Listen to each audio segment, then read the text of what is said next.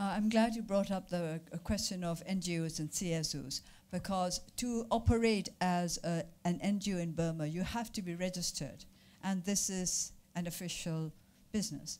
And I understand that last year there were 200 applications for NGOs to be registered or to have their registration renewed, because it has to be renewed annually. And I believe that only 3 were granted permission to register or to renew their registration. And that most of, and all these 3 had either patrons or chairmen or people in high places who were somehow connected to members of the government. So we have to be a little cautious when you are talking about the freedom of NGOs. First of all, we have to know how these NGOs are operating and how they manage to be registered when others have not managed to achieve registration.